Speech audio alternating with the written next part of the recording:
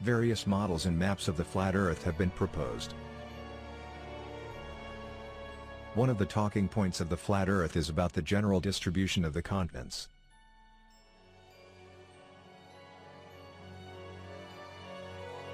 Here we see images of some geographic models of the flat Earth, which convey the different concepts of Antarctica within this theory. Antarctica is the known edge continent surrounding the Earth.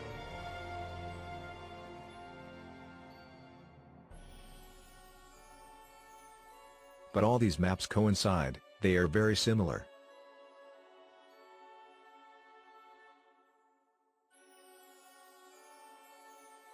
Many opponents of the flat Earth model mention that the flight time from Sydney, Australia to Santiago de Chile, it would be a convincing proof of the spherical Earth. According to official figures, the distance between these two cities is 11,340 kilometers. But how did they come to that conclusion? Measuring the distance by land is practically impossible.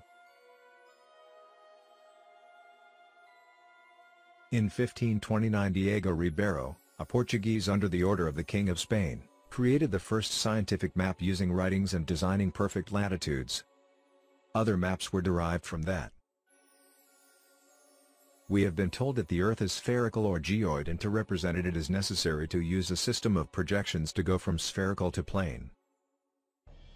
This is not something simple, since not only the surfaces must be represented, but also the angles, information and other elements. Today these cartographic representations are made by computer using geomatics.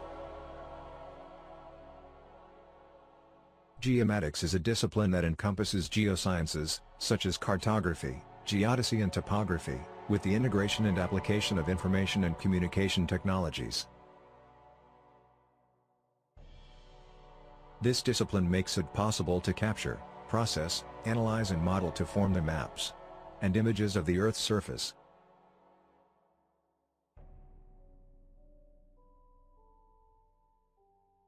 With aerial photography techniques that use drones and airplanes that scan the territory to create a digital model and represent the plane.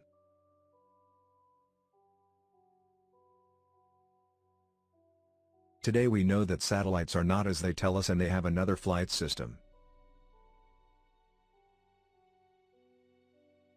The cartographies that we know throughout life have great errors in the distribution of continents, the sizes, directions and the distances between them. But those are the maps that we see in books and that have remained in the collective imagination and with the false perception of our world. The maps do not show the actual sizes of countries or continents. The classic cartographic representation that we see in school is not a true reflection of reality. Some show Europe larger than it really is, or the United States much largest, Africa and the smaller Latin American countries or Greenland.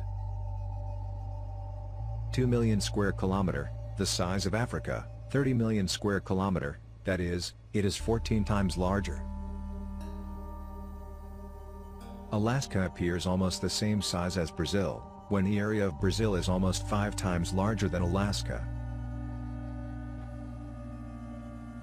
The Mercator projection is widely used in navigation, but analysts mention that it is not adequate to represent our world completely due to the distortion of the different areas.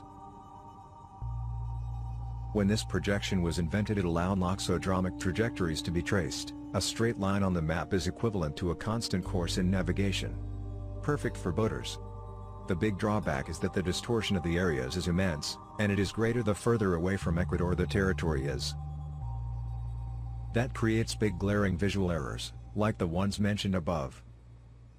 One way to avoid this is to use another type of projection, such as the Winkel triple or the mile-wide. Much more precise in relation to the surface in the different parts of the plane. Another option is to compare different territories by superimposing them on the same map. Gerardus Mercator himself used an equivalent projection that preserves the proportion between areas in his regional non-navigational maps. As a result of criticism of Mercator's projection, modern atlases no longer use it for world maps or regions far from the equator. Adopting other cylindrical projections or equivalent, equiarian, projections, Arno Peters generated controversy when he proposed the projection known as the projection of Gull-Peters, a slight modification of the cylindrical Lambert equivalent, as the alternative to Mercator's. A 1989 ruling by 7 North American geographic groups ruled out the use of all rectangular, cylindrical, coordinate world maps, including Mercator and Gull-Peters.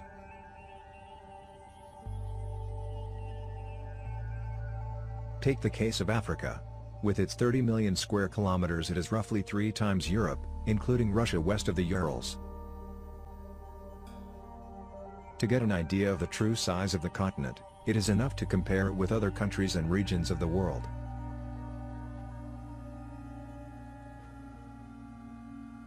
In addition to the errors mentioned above, current maps also have errors related to the digitization process, such as absolute altimetric error of the map or maximum error allowed in photogrammetric processes, propagation of planimetric error to altimetry, dimensional deformations of the map, due to alterations in temperature and humidity.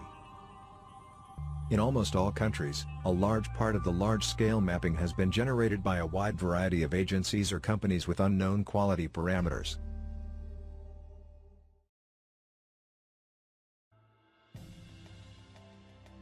If the Earth were a ball, there are several flights in the southern hemisphere that would have a faster and straighter path over the Antarctic continent.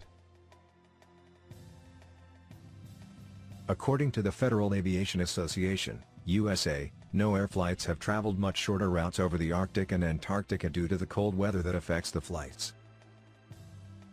It's funny because NASA claims to have technology to stay in condition much more cold or hot than those supported on Earth.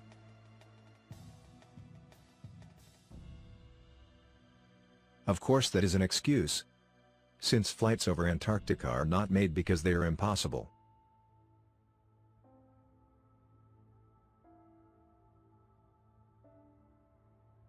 If it could be confirmed that there are flights that take this route over the South Pole, it would prove that the Earth is indeed a balloon. So we can conclude that there are a large number of errors in all known types of maps. Some areas with strong relief may have a maximum error tripled.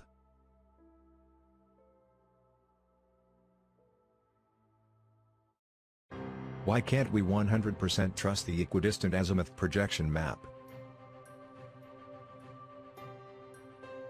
Because in this map, commonly used in the flat Earth model, the distortion of areas and angles grows the further from the center of the map they are. This projection distorts relative areas and distorts shapes and angles. Therefore, the proportions and distances that are seen are not correct and it is not an exact representation, although it does serve to illustrate the model of the flat Earth. To be able to understand it and give us an idea of what the world where we live is like.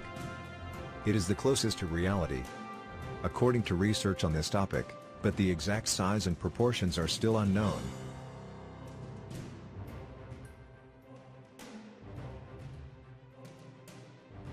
Many times we trust without doubting the images that the maps teach us without taking into account everything related to errors, distances, size, proportions and other problems mentioned in this video. For this reason you cannot try to discredit the flat Earth model by a simple map and a flight.